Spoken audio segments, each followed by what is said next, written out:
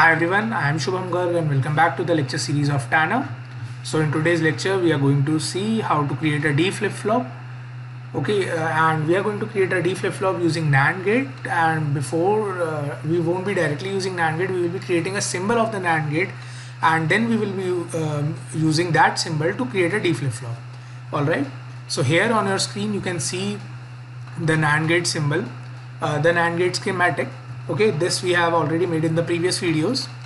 Alright, so let me just run the simulation once so that we can confirm that it is working fine. Then we are going to generate the symbol of this NAND gate, and then we are going to use the generate the symbol of this NAND gate, and then we are going to use the NAND gate to make a D flip-flop.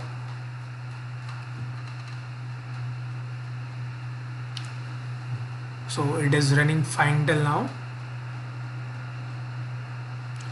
and we can see we have the waveform and it is working fine. Alright, so our NAND gate is working fine. So now let us generate our symbol. So you need to go to cell, generate symbols.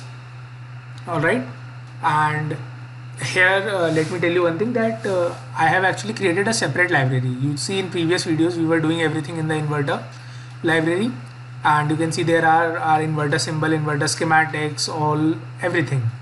Alright,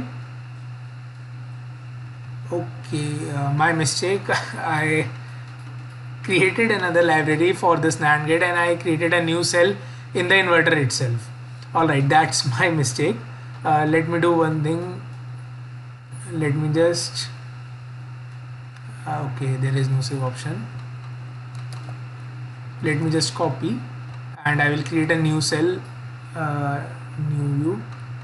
Okay, and here I forgot to change the library and I created a cell in the inverter itself. It's alright, so I will just name it as NAND SCH. Okay, and let me just paste this here. Yeah, I have pasted everything here. So let's just save it and let's just run it quickly once more. Okay, I need to add this thing. Alright, yeah, just go to general, include your library files, and here you don't have to search it every time, so just add double T. Okay, and click OK.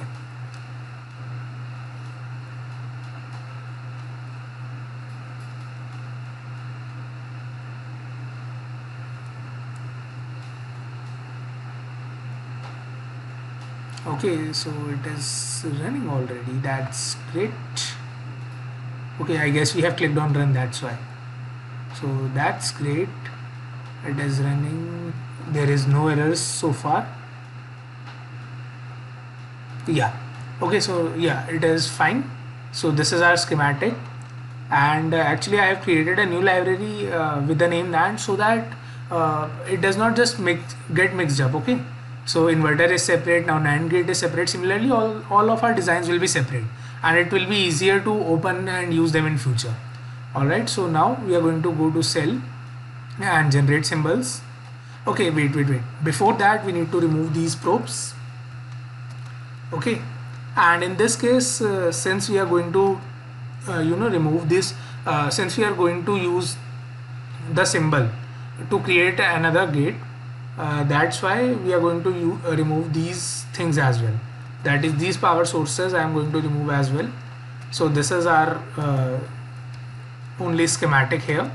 Okay, with the inputs and outputs, that is A and B as input and Y as output. Alright, so and we have the VDD and ground.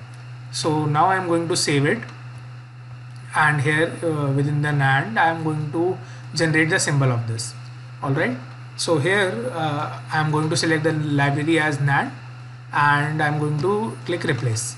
So we have you can see we have this A1, A, B and Y, and ground and VDD. These things we have. So let's just save it first. Alright, and now let's go to cell, create new view, and make sure to select the library as NAND, and in the cell I am going to select NAND_SYM and it will be a type of schematic. So I am going to click OK. All right, so here I'm going to just create an instance of this NAND symbol. Oops, my bad. Yeah, okay, yeah, this thing we need to take the instance of. This is our symbol. It is not allowing. Yeah, so now here we have our instance of the NAND gate. All right, so I will just zoom into it. So we can see here A, B, Y and ground and VDD. So here first of all let's put the inputs. So this is A, this is B, and our output, that is Y. All right, so here for ground we are going to give this as ground. All right, and now we have our VDD. After that we need to give sources as well. All right, because you remember we removed the sources. So basically the purpose of removing the sources was because we need to use 3-4 AND gates, 3-4 NAND gates in creating a D flip-flop.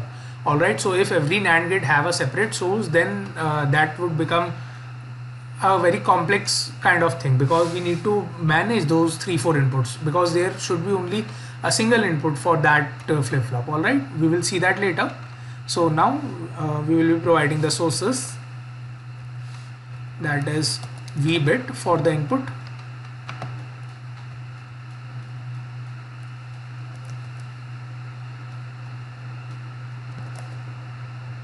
and there is a second V bit.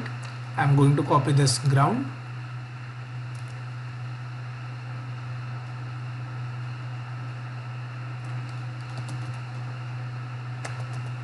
and here also. All right, so this is our V bit, and for our output, that is VDC, we have it here. So here is our VDC, and just copy this.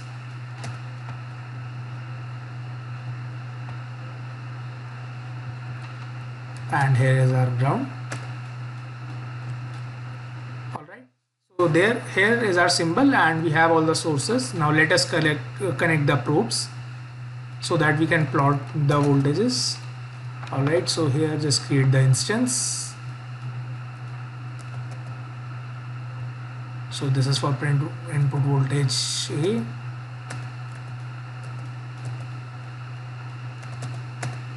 Okay, let's keep it like this. This is for B, and this is for Y. All right, okay, so this design is complete. Now let us run and see if it is working fine or not. All right, so okay, once again we have to add this values, so it will take a second. Yeah, so here is our library files.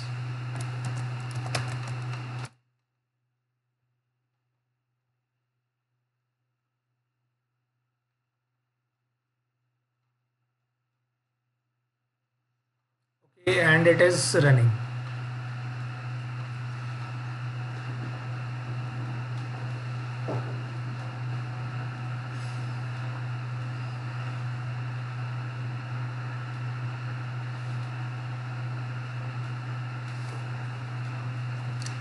And here we have our waveform, and we can see our design is working perfectly. So our symbol of NAND gate is working perfect.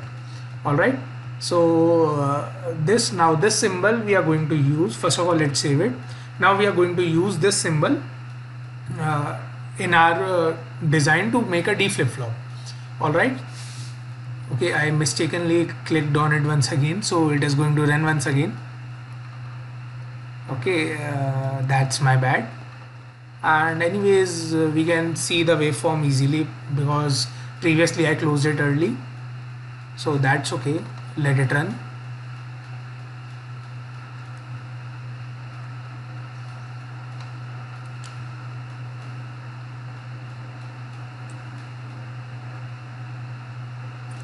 Alright, so we can see here when the inputs are 1, the output is 0. When the inputs are 0, the output is 1. That is how the NAND gate works.